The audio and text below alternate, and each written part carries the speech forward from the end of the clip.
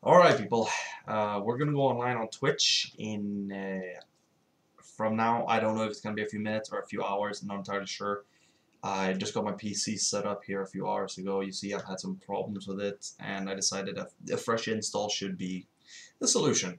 So I have for the last few days struggled with getting in Windows installed properly. You know, Microsoft are doing everything they can to get to buy Windows 10. So me wanting to use Windows 7 isn't exactly something they're happy with. So I have to walk around Windows Update as it locks up your computer now. So I have to download KB updates as I need them, rather than all at once just because, like you would with Windows 10. And by the way, Windows 8 is bodged too. It doesn't work very well either. I also have a new case, but we're going to talk about that later. So yeah, I just figured I'd talk about that. Once I got the KB updates, there's 5 of them, I believe, that I need, 6 of them, that I need to install. Once I got them installed, this should go rather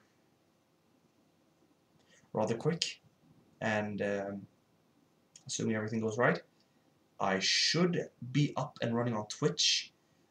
Same, oh fuck, my old username, Arnie12345 is my old username here on, or my old view name on YouTube, and I figured, hey, I'll use the same on Twitch because I hadn't changed to Craftsman on YouTube before then, or when I made my Twitch account. I made my Twitch simply because why not? And now I finally figured out how to stream on it. So I figured, may as well try and go live. So hop on over to. I'll put a link in the description actually. Hop on over to the stream, like in the channel in, I don't know, just hop on over the channel and see if there's any active streams.